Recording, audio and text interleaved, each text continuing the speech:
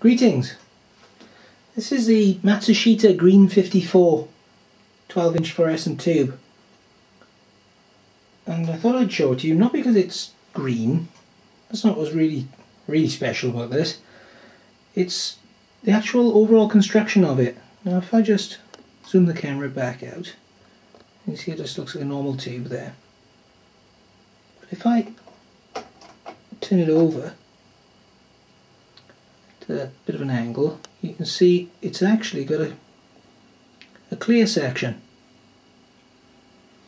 It's got fluorescent coating around most of it. There's this window right along it. I have no idea why.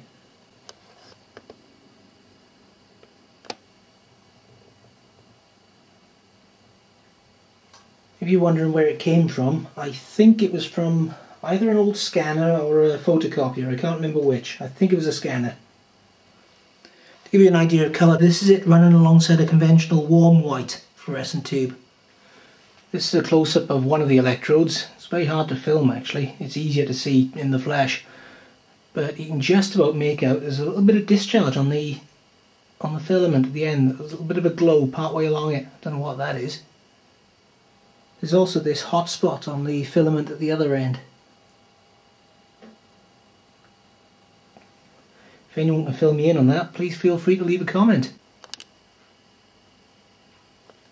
Overall it's quite difficult to get a decent shot of this. It's too bright, it's too glary for the camera.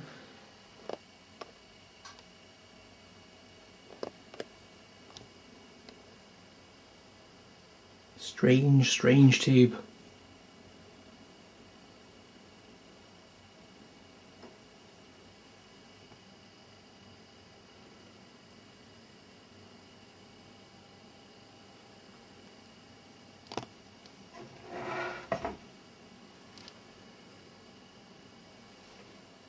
Bit of a crap video to be honest, but at least you can see what's actually inside the strip light and how it functions. You can see there's no visible light coming directly from the gas. It's all being converted by the fluorescent coating. Plus it's a very rare tube. I've only found one company on the internet selling these, and the tubes are cheap enough. They're only about €3. They are pretty rare.